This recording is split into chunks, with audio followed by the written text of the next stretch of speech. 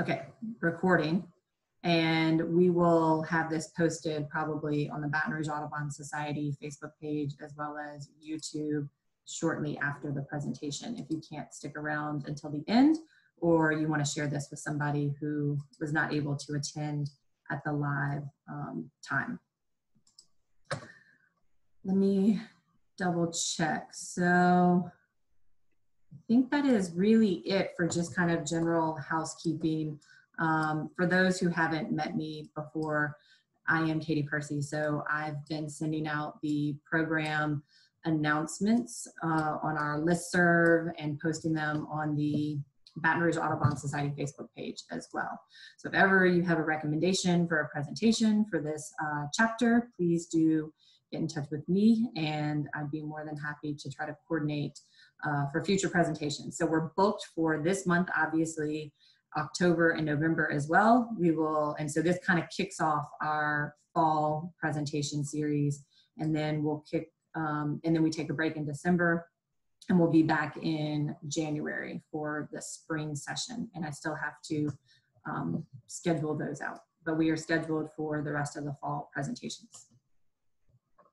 Okay, well, without further ado, let me go ahead and officially introduce our presenter for tonight, Juita Martinez. She is a third-year PhD student at the University of Louisiana, Lafayette. And Juita, I believe that's in Paul Lieberg's lab, yes? Yes. Okay, I did mean to double check with you about that. And Juita is studying brown pelicans in coastal Louisiana, which is why we have invited her here to present to us tonight. So with that, I will go ahead and turn my video off, let you screen share, and take it away. Cool. Thank you so much for having me. Let me share my screen. Let me go ahead and add before I mute myself. Of course, you can type questions into the chat, and then I will come back on and read those out loud to you, Juita, to answer at the end of the presentation. Same thing on the Facebook page, type questions in there, and I will also pick those up and read them out loud after you finish presenting.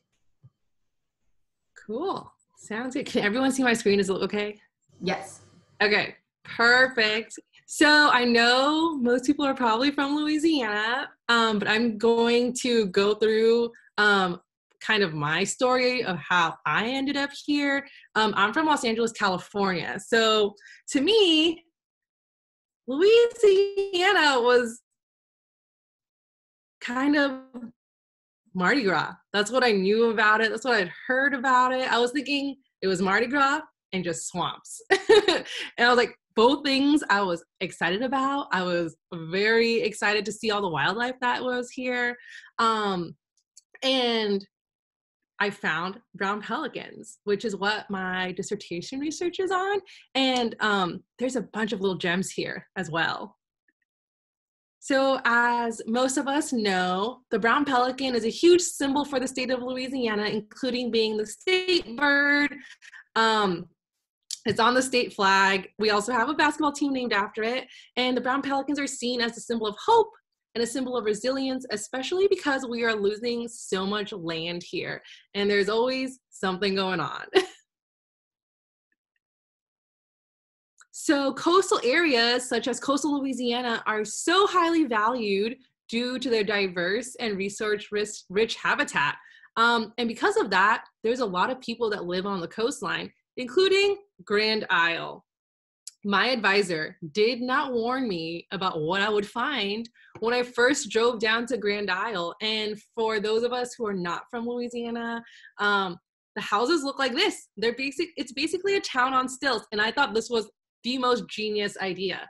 And the reason why they're on stilts is to help prevent the houses from being flooded during any storm surges. Grand Isle is actually 10 minutes from my field site, which is Queen Bess, which I will talk about a little bit in a few minutes here. And something that I see often when I'm out doing my field work with the brown pelicans is shrimp boats, as well as oil platforms. And these are just some of the examples of how many resources we have here in Louisiana.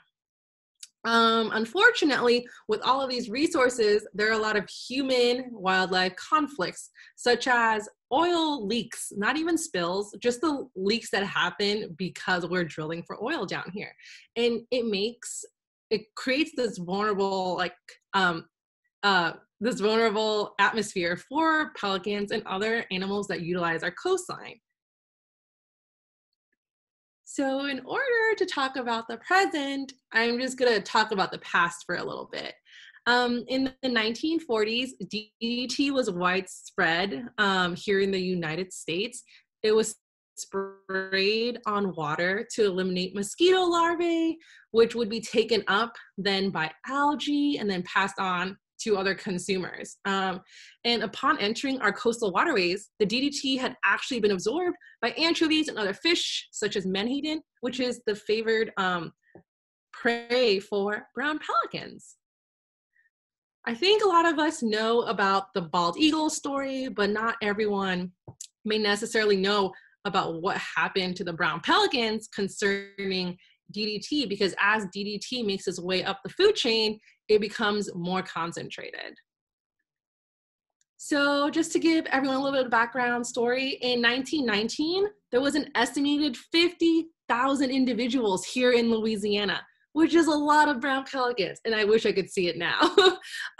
In 1938, there was an estimated only 5,000 individuals, which is a steep drop.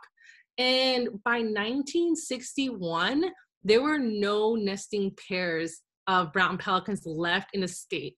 And let me remind you, the brown pelican is the state bird, and that's so sad. And actually by 1963, we had 0 brown pelicans here in the state. So they were considered locally extirpated or locally extinct.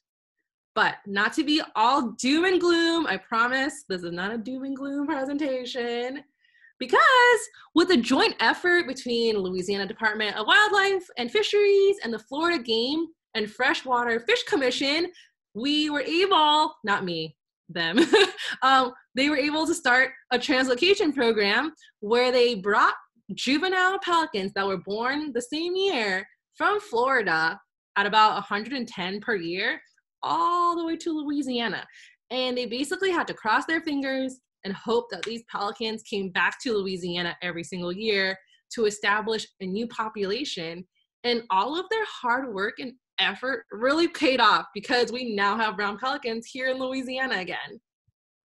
And by 2001, there were 16,000 nesting pairs here in Louisiana, which is pretty good when we started at 0 in 1963. So if you're from Louisiana, you probably heard this quite a few times, but we are in the midst of a coastal land loss crisis. And the reasons for this land loss is human caused, as well as just natural things that happen on our coastline. And these human causes include our levees and our flood control structures. Unfortunately, they're really, really good for human lives and saving human infrastructure, but they're not great for letting sediment deposit where it would naturally do so on its own. And therefore, we're not having the normal land buildup that we would had we not had these structures. We also have the good old nutria invasive species.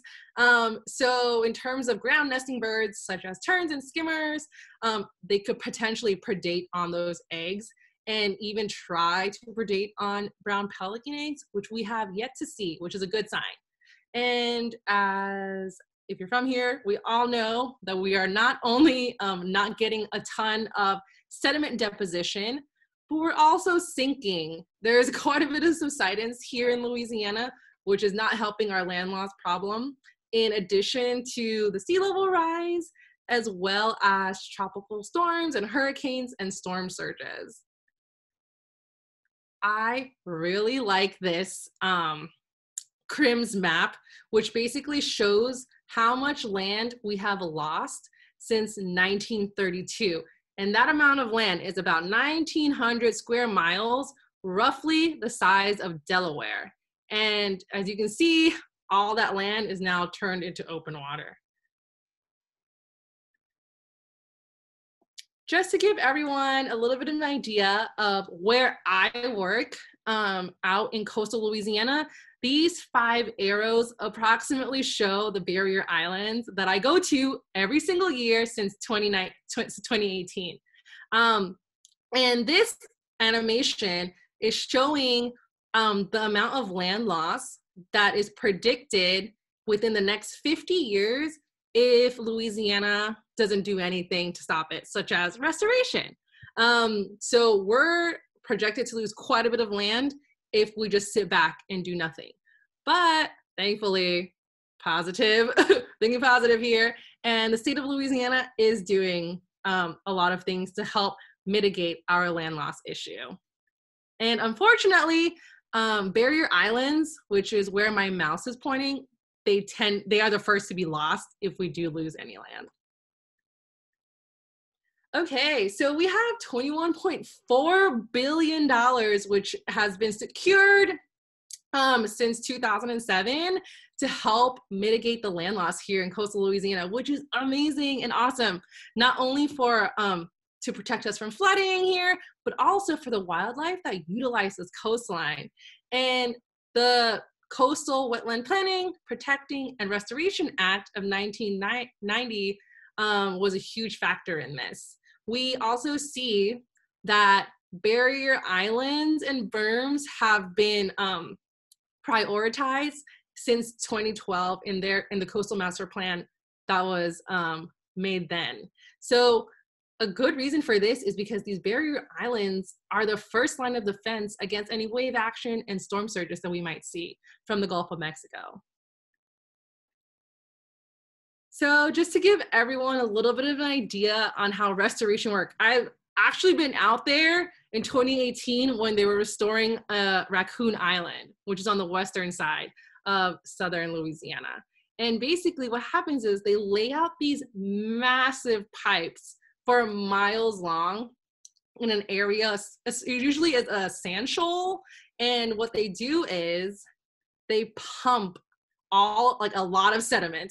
They try to get the island somewhere between 3 and 6 feet tall. And what they do is they pump all the sediment, and you can think about it like you're frosting a cake. So think of the sediment as icing. So once you pump all the sediment onto the island, they use a ton of heavy machinery to smooth out the sediment.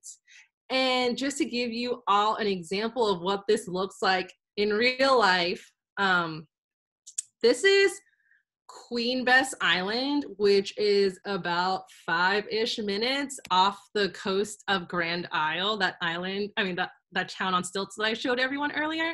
And this is what Queen Bess looked like prior to this year, actually. So I was walking on this island for the last 2 years. And when I say walking, I really mean swimming.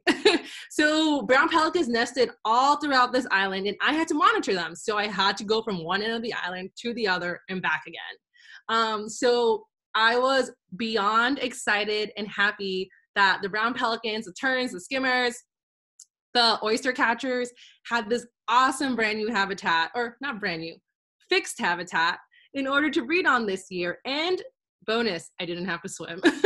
And this is what it looks like afterwards. And things that they added were these water breaks. And this is meant to just stop any like really harsh wave action from ruining the restoration. This is a little bit harder to see, but around the island, they dropped huge boulders of rocks in order to keep that sediment in place.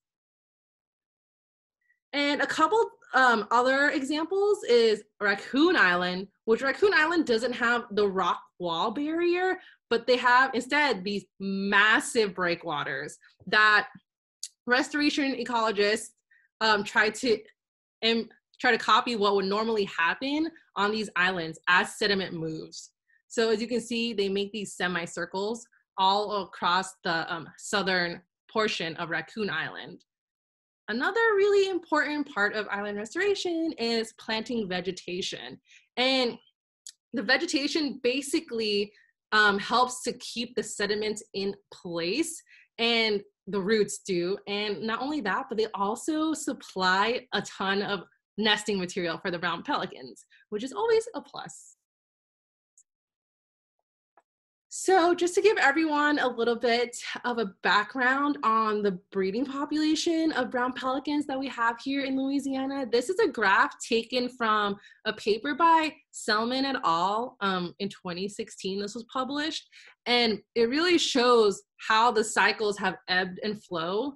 In terms of the brown pelican population, we actually saw the highest pelican population, or sorry, nesting population occurring in 2005 at 17,215 nests. And just to give everyone a really quick reminder, in '05, Hurricane Katrina and Rita were pretty large that hit our coastline. There was also Ike and Gustav, in addition to oil spills such as Taylor in '04 and one of the biggest, if not the biggest, oil spill in the United States, the Deepwater Horizon, that happened in 2010. So a lot of things have impacted the brown pelican population here, which is why we are no longer seeing the numbers as high as they used to be. And just to give everyone a little bit of what I see currently out there when I go out every single year, flooding. Flooding is something that we found in our preliminary analysis that causes mortality. It's the number one thing. I'm not sure if everyone can see this, but this whole nest is flooded. The eggs are actually half underwater, which means they're no longer viable. And the second thing that we see that cause mortality is fishing line. Unfortunately, fishing line ends up really far offshore, and we find rows of pelicans just stuck on the same fishing line quite often, and it's quite sad. So this is a zoomed in image of the 5 different islands that I visit to study brown pelicans. And there's a total of 7, I'm pretty sure, islands or areas in coastal Louisiana that currently have breeding populations of brown pelicans. And not all of these islands have been restored. And when I say restored, I mean they've had some human intervention, whether that be an addition of sediment or a rock wall or water breaks. And the ones that have the triangles on them, those are the islands that have been restored. So 3 out of the 5 islands that I study on have been restored, while the other 2 in Terrebonne Bay have not been restored.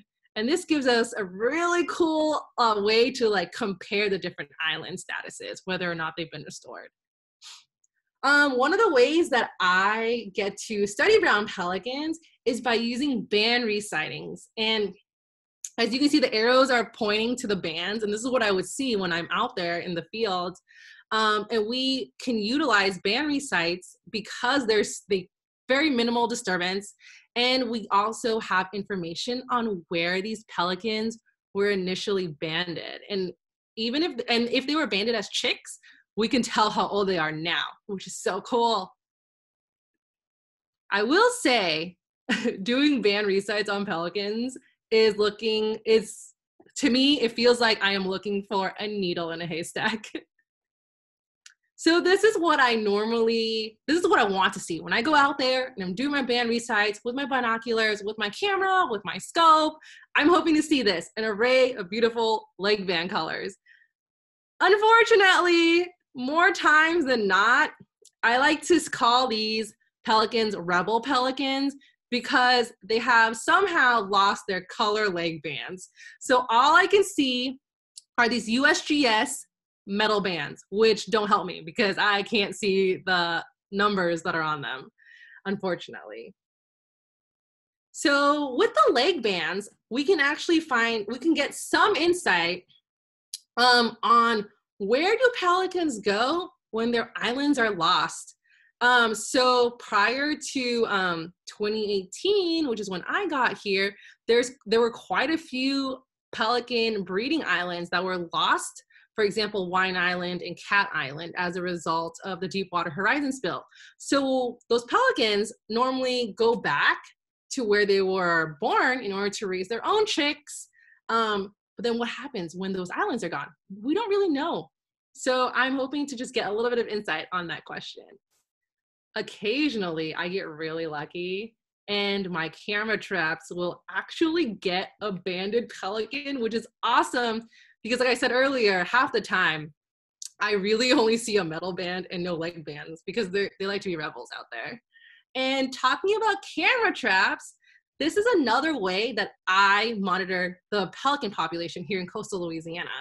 And this is a great way to also decrease disturbance while we're in the colony because we wouldn't want to disturb them. And if you were a pelican, you probably wouldn't want me to disturb your nesting season either. And these cameras, I'm utilizing these pictures in order to get some insight on how successful these nests are across the different islands, whether or not they've been restored or they haven't been restored compared to island size. How big are these islands? Is island size having any effect on how the nests are doing throughout the season? Something else that we can find out from the cameras and the photos that we get is what the daily survival rate is of chicks.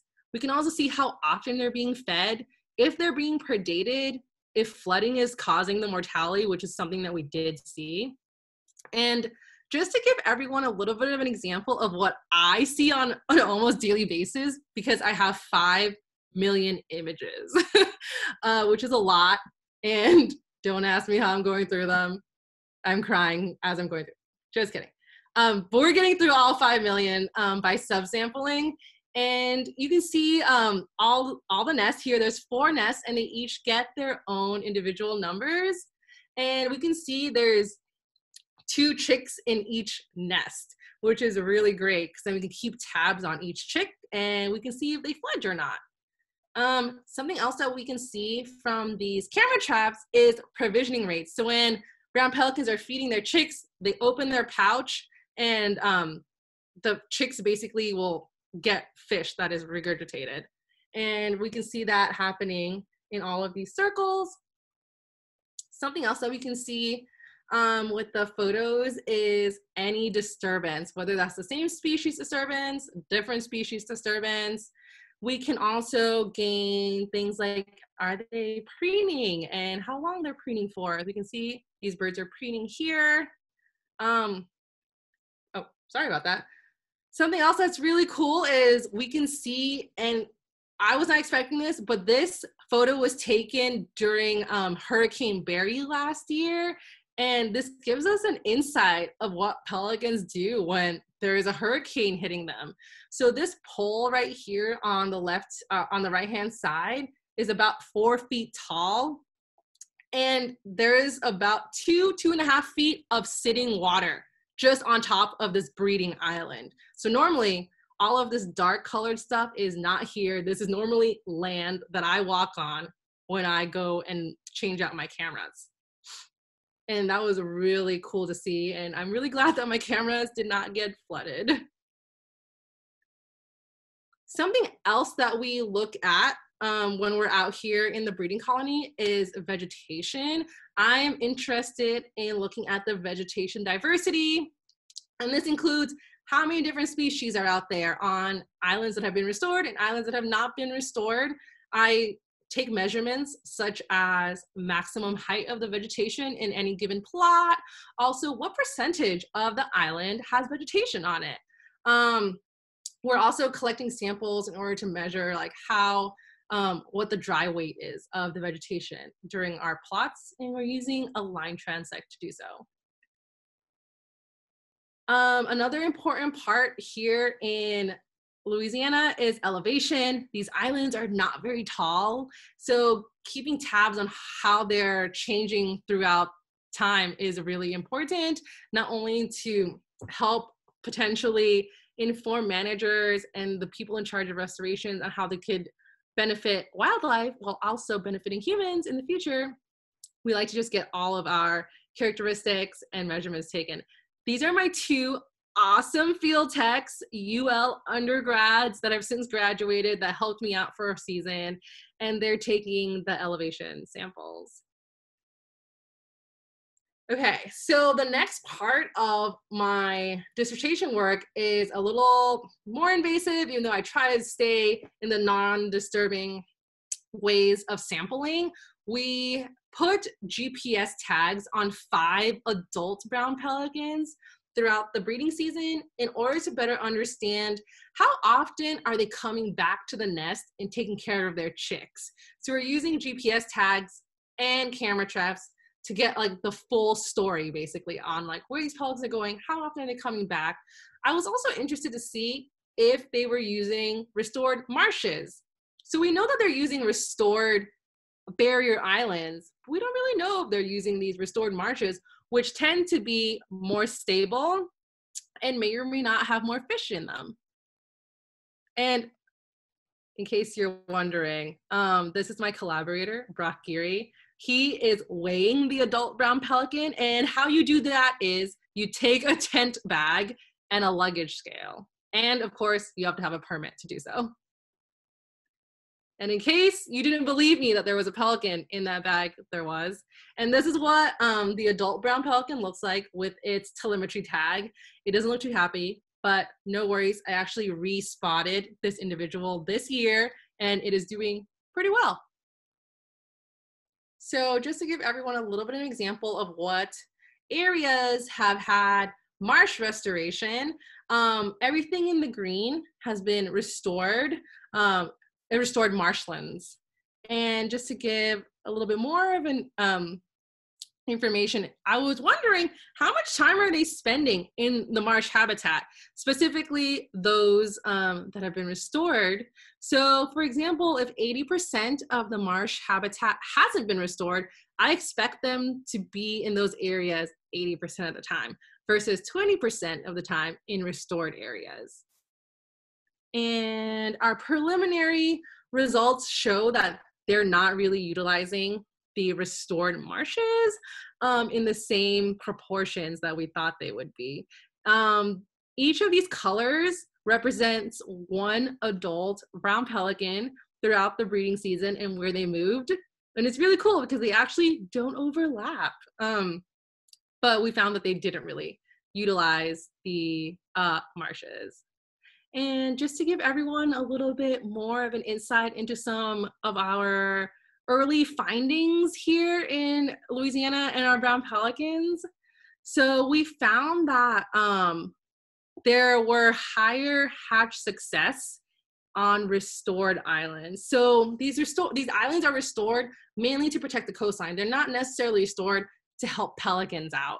So to find out that they're potentially doing better on these restored islands is great and something that we expect to see because these islands are more stable and they're just, they are not getting flooded as often because they're built up higher. We also found that restored island has increased nest success, which means we see brown pelican chicks fledging more often on restored islands. So they make it to the age where they have their down feathers, they can keep themselves warm, and they've left the nest. And that's what we considered fledging, when we no longer see them, but we know that they're old enough that they could survive on their own. And they even form what I call teenager groups or crushes, and they just hang out with each other versus being on their nests. So we also found, so we found more chicks that fledge on restored islands, and this is a photo of fledglings that were taken last year. And I thought it would be fun to share with everyone our fieldwork mishaps because I get asked all the time if things go wrong, and they go wrong all the time. So for example, I'm driving up on the boat to this island, and the last thing you want to see is a 16-pound adult brown pelican on your itty bitty camera trap. It probably means the camera is no longer in focus, the camera is no longer pointing at what I wanted it to point at, and now I've lost 2 weeks worth of data. So unfortunately, this does happen a little bit throughout the field season. Apparently camera traps are great places for brown pelicans to perch on. We also, unfortunately, can't always boat up to an island. So sometimes we have to take a kayak out there. and occasionally the winds are not in our favor. So for us to get back to our boat, which is what that arrow is pointing at, takes longer than what we expect it to take. And you just spin. The kayak just spins in the middle of the Gulf of Mexico, and you have to try real hard to get back to the boat. Something else that happens quite often, and I'm gonna let you watch this video of me struggling to free my camera trap of seabird poop. Oh, where is my? So I'm using my needle nose pliers that I would normally use for banding to try and free this camera. It's literally glued together by some seabird poop. So fun times out there. And I go back home and I scrub the camera with a toothbrush and some water because I need to reuse it. Unfortunately, we don't have an unlimited supply of camera traps here. Something else that happens quite often is fire ants will colonize our lovely camera traps. You stay in the bag. Camera traps have been hijacked by these ants. Oh no, it's on me. There's one on me. And me and my lovely lab mate, Paige, stumbled upon this camera trap that was covered in ants. And if you've never been stung by fire ants, I don't recommend it. It does feel like your this thing is on fire. So not as much fun as just hanging out with pelicans. And the good old my boat will not start has happened quite a few times. This is us being rescued by Louisiana Fish and Wildlife and Fisheries. A huge shout out to them for giving us a tow because we were in the Gulf of Mexico for about an hour and a half with a dead engine. And that's me. I probably look really sad in that photo. So I get this question a lot as well is how is it to capture a pelican? It's not as painless as one might think. I actually have t-shirt straps wrapped around my index fingers because their beaks are actually serrated, so it'll actually cut into your finger while you're trying to put the GPS tags on them. And on top of that, I am covered in poop. So this is what it looks like to be a field biologist here in coastal Louisiana. I wanted to talk about the impacts of tropical storms and storm surges and hurricanes and things like that, because I feel like not a lot of people get a firsthand insight or look at what really happens to our coastline, especially to the birds that utilize this coastline to breed on. So Tropical Storm Cristobal actually hit this year, 2020, June 1st, and it dissipated on June 11th. And I actually went out there June 13th, and Eastern Louisiana was hit really hard, including Queen Bess Island, which I showed earlier. Queen Bess was that island that was restored. And we saw quite the damage out there, including dead spoonbills, which I had never seen one before. The tern and skimmer colony was hit pretty bad. I looked for any surviving chicks and eggs, and I did not see any, as well as my two volunteers for the day. We could not find any. This is what the aftermath looked like. There were eggs everywhere. Good news though, they did rebound, and I believe that there were some chicks that made it the second round. So something that I wasn't expecting to have happened after Tropical Storm Cristobal was that there was a lot of land movement. I'm about 5 feet 7 inches, and this is me next to my camera trap pole, which is about a little over 5 feet tall. And this is what it looked like after Tropical Storm Cristobal. It's about 2.5 feet tall. So it got buried about 2.5 feet, which is wild. My lab mate isn't even standing next to it because it was buried that deep. So just to give everyone another perspective on how much this land moves after tropical, this was just a tropical storm, it wasn't even a hurricane. All that dark material is called peat, and I estimated about 10 feet of peat was exposed, and that the tropical storm had moved all of that land elsewhere.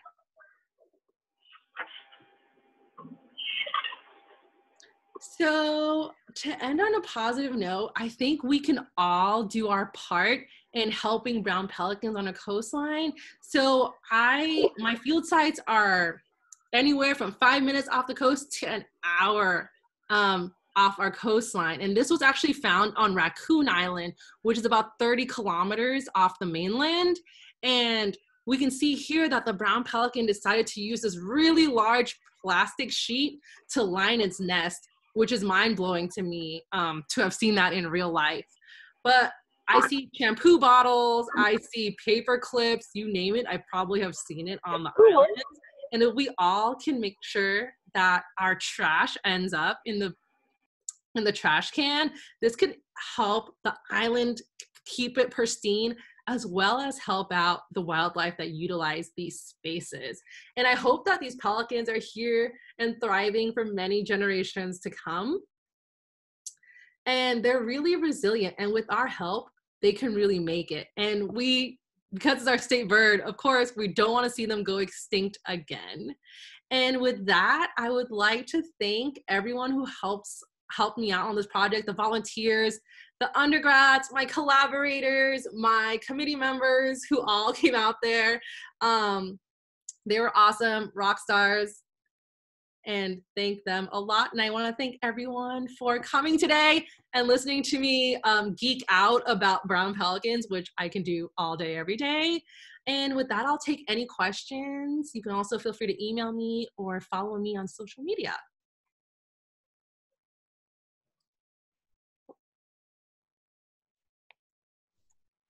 I'm not sure if there's questions. Hey, I was trying to turn my own video back on. Oh. And I loved seeing the field woe photos because it takes me back to my time on the Barrier Islands, and we experienced many similar situations. Yes. Okay, I'm checking around for questions. Katie, I sent a chat question. Luke, I saw yours, so let me go ahead and read. Luke Laborde was asking, do you have an idea what the current population growth trajectory in your survey areas of Louisiana are? And he's curious how pelicans are responding to coastal erosion and sea level rise. Yeah, so Louisiana Wildlife and Fishery actually do almost annual aerial surveys in order to estimate how many nests there are.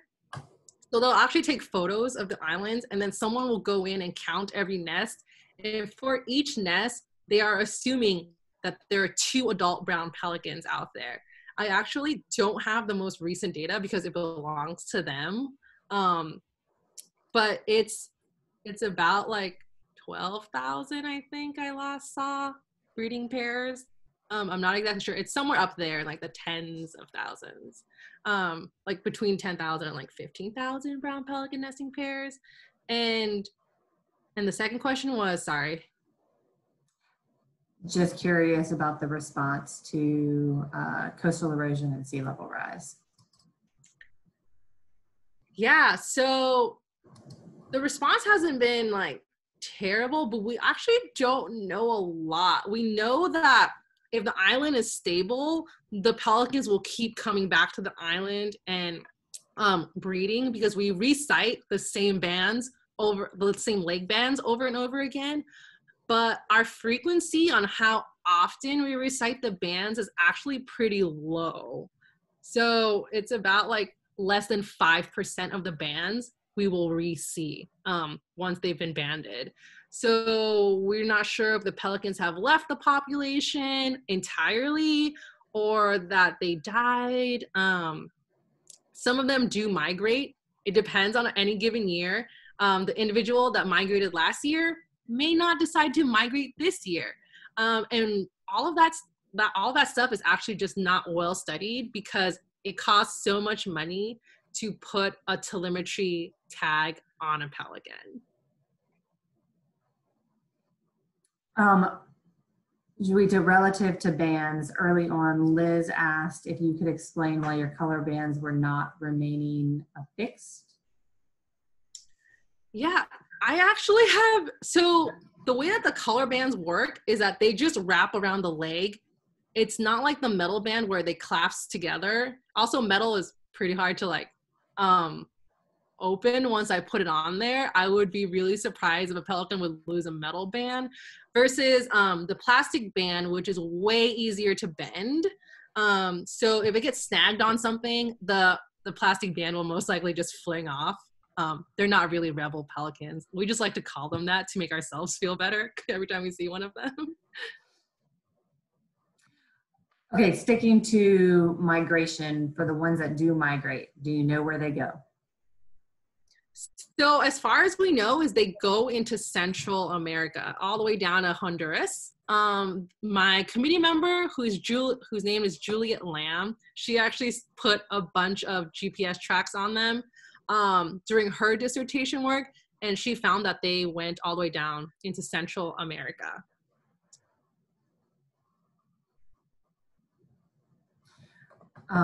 Jim Boutte wanted to say great talk, as well as several other people, and how much they love your enthusiasm, which I completely agree. Aw, thank you. So will you conduct another field season and maintain this level of enthusiasm? Yes, so I'm so sad. I actually start my field season in February of every year. So this past February, I went out there, put all my camera traps up, I did my leg band surveys, and then COVID happened and the university shut me down. I had 35 cameras out in the Gulf of Mexico for 3 months. They all died because they're only taking lithium batteries. So they all died out there, and then I was permitted to go back out at the end of May. So I have this huge data gap right now. Mm-hmm. So I'm actually really excited to have my final and fourth field season out there with the brown pelicans. And I'm hoping this season will just, I'll have an actual full season and the university won't shut down again. All right, let me see. So that is exciting. I'm glad that hope that everything goes well next season. Fingers crossed. Let me go ahead and read Liz's question. She's intrigued by the patterns of adult pelicans with transmitters on the unrestored coastal areas. They appear so territorial. And then she went on to say, keep up the good work with the pelicans on the restored areas. And she looks forward to future research. But anything to add there? Yeah, so my collaborator, Brock Geary, is actually doing the preliminary analysis of that. But just to give everyone a little sneak peek, it's probably more because they're trying to do some sort of resource partitioning. So if they all hunt in the same area, there's not going to be enough fish for all of them. So they're sticking to their own little sections, probably because they're following the food resources. So we're really excited to see what comes out of that paper, because he's also utilizing data from the Menhaden fisheries and layering that with our GPS transmitter data. So it's going to be really cool. I'm excited for that paper. Well, maybe we'll have him come on. Yes, you should. A subsequent presentation. Marty Floyd, relative to banding, added that for red-tailed hawks, the colored bands are glued. It's just the overlap. They're not glued to the bird's leg. Hawks can still remove them, and the metal bands are also designed different, so they are not pulled off. That's a good one. I should start gluing those leg bands. So actually the photos that I've shown you of the leg bands, those are not from my lab. They're from various different other labs and projects and people. So yeah, that might be a thing that has to happen. We're just gonna start gluing pelican leg bags, colored leg bags on. That's awesome. Didn't even think about that. All right, let's see. Someone is asking, when will you complete your dissertation and when do you hope to graduate with your PhD? Oh gosh, I feel like that's a loaded question. You can let everybody know what you're going through right now. We have to I'm share. actually going through comprehensive exams at this very moment that we were speaking. I'm doing my written comprehensive exams and I feel like I'm failing. So my current plan is to graduate December of 2022 because I decided to be the oddball and start my PhD program in the spring, unlike everyone else who typically starts in the fall. So my graduation date's a little off. If you ever want to discuss more with Marty Floyd, he dropped his email in the comment relative to gluing and on colored leg bands, but I will also save the chat and I can get that to you. I think I have, am I still screen sharing? No. Okay. Oh yeah, I am. Okay, I have to stop screen sharing to see the chat. Okay, I'm gonna stop screen sharing. Here's one that I was also curious about. So Charles Williams just asked, what are the main predators and what is the nest loss rate from predation specifically? If you know yet. Yeah, so far I've gone through 2018's data and we actually didn't see any predation. It was flooding was the #1 cause of mortality. If they were to be predated on, it would probably be laughing gulls, unless they were nesting on the ground, which doesn't happen too often across the islands. They do tend to nest on either marsh elder or black mangrove, which means they're elevated and the nutria are less likely to get to them, especially if there's terns and skimmers around, and the terns and skimmers come out there in numbers. So just easier to prey on those than to prey on brown pelicans. But yeah, so far, no predation. I'm not saying that doesn't happen. It just happened. We haven't caught it on our cameras. Mm-hmm. So are all of the pelican nests elevated in vegetation or any of them on the ground? Yeah, there are definitely some on the ground. Typically, the pelicans that arrive later, so mid to late March, all the good spots, so the spots on the shrubs, tend to be all taken up. So then the pelicans will start to nest on the ground. But they're also really good at defending their nests. It takes a lot to flush them, even for me, which is how we actually catch them. Sometimes they refuse to leave their nest and we are able to catch adults that way and put tags on them. But yeah, they do nest on the ground too. So what were the other species that you were seeing on the same islands nesting? We have, oh my gosh, okay. There's quite a few tern species and now I'm trying to remember. We have sandwich terns, we have royal terns, we have Caspian terns, we have the black skimmers, we have this roseate spoonbills, black crowned night herons, American oyster catchers. Is that the one that we have here in Louisiana? Yes. I think that's the species. Yeah. American oyster catchers. We also have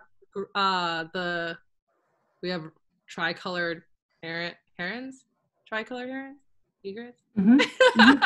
I feel like I'm being yeah. But you don't have to name all of them. Yeah, we have a bunch of herons and egrets out there too. So it's quite a show to like get to. I feel very honored and blessed to get to see all of these birds nesting and seeing all the chicks running around. So then are you or anybody else studying or monitoring nest success for the other species as well? Yeah, so my lab mate is actually monitoring all the terns and skimmers.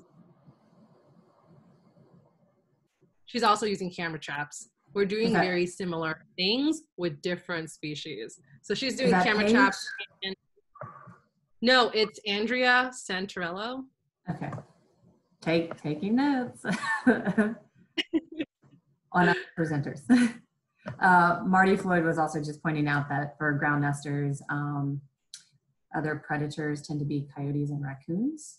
But then this is also why birds nest on islands, that predators would have to swim a distance to get there.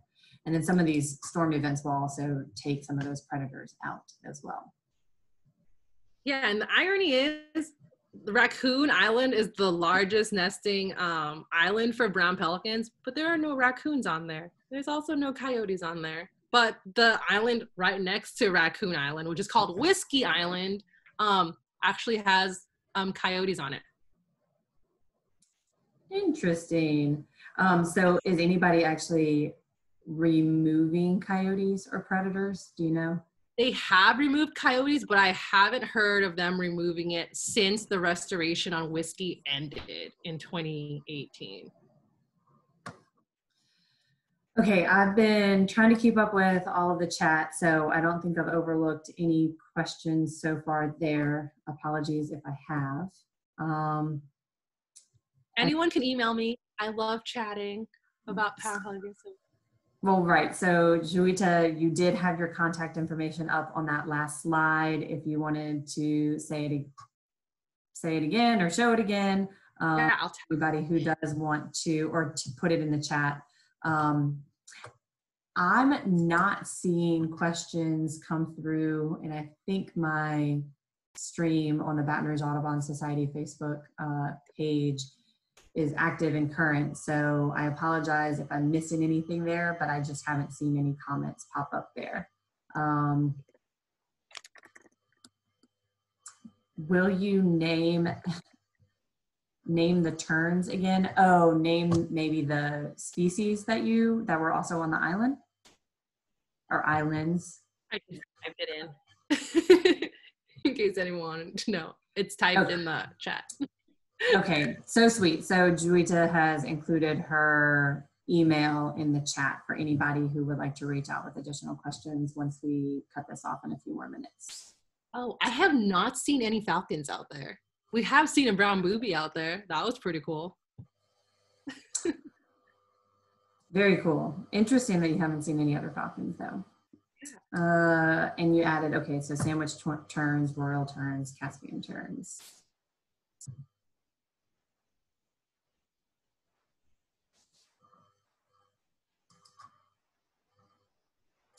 All right, you guys. I mean, we are closing in right on time. Juita, thank you so much for graciously agreeing to do this while you are going through comps right now. So we do sincerely appreciate it. And with that, I will close it down, but I will try to save this chat first. Yeah, thank you so much for having me. This was an awesome break.